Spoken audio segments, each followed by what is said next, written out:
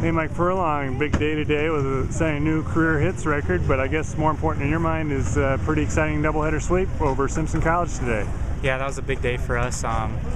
We just wanted to come out, stick it to them, and we did a pretty good job today. We had some gutsy wins there, and I'm really proud of everyone on our team. And was it good to get that record out of the way early today? I guess. I don't know. I wasn't really thinking about it at all. I don't know. It just wasn't a huge deal for me, and I'm happy. It's an honor to be able to be up there with names like Adam Duerfeldt and stuff, but just more importantly that we got those 2 wins today. And this team off to a tremendous start. What's the difference this year? What's working for the Dutch? I don't know. We're just playing as a team, as a team. Our pitchers are throwing great. That's been a huge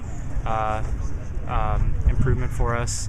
They've all been throwing awesome. So I'd have to say our pitching staff is what we've been pitching, and our defense is what we've been really kind of striving for the whole season.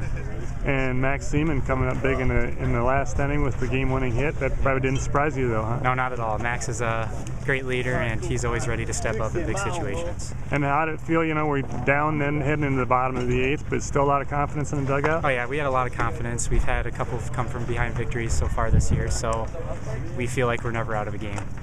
Well, congratulations. Great job. Thank you.